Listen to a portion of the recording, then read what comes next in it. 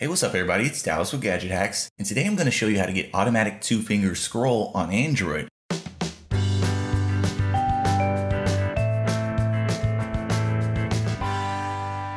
Now before we get too far off into this one, I should let you know that this mod requires root, but in my opinion, this is a really cool way to interact with your device, so it's definitely worth any trouble. Basically, you get two killer features here for free. When you scroll up or down with two fingers in any app, an automatic scrolling feature will kick in that'll scroll the entire page you're viewing without any interaction. Then, if you scroll up or down with three fingers, you'll automatically be taken to the top or bottom of the page, so cool stuff all around. This is all made possible by a new app from developer Wadban Youssef, which just made its debut on the Google Play Store. The app is called Kinetic Scroll, and the core features are completely free. So search it by name to get it installed, or you can use the link in step 1 at my full tutorial. Now when you first launch the app, you'll have to do a bit of setup.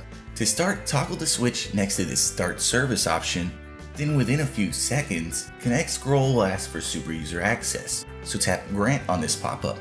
From here, if you want the automatic scrolling feature to be enabled at all times, go ahead and toggle the second switch in the main menu.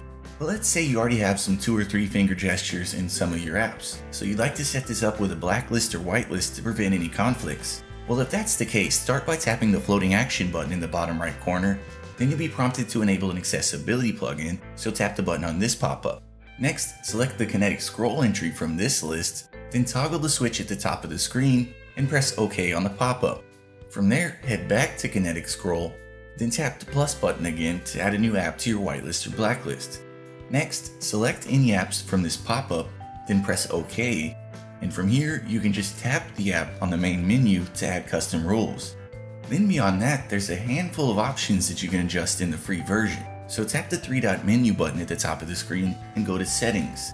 From here, this speed of scrolling option might come in handy if you think the automatic scrolling is going too fast or too slow. Then under this fingers header, you can actually change the number of fingers it takes to trigger your automatic scrolling features. You can even have it triggered with just one finger, but I'd recommend against that since it'll take over for the regular scrolling and swiping gestures in other apps. But once you've got everything set up to your liking, you're all set to go. So from within any app, just swipe up or down with 2 fingers, then the automatic scrolling will kick in to scroll the rest of the page for you. If you wanted to stop it, all you'd have to do is tap the screen anywhere, so that's pretty intuitive. Then let's say you've automatically scrolled down too far on the page, and now you want to get back up to the top to navigate somewhere else.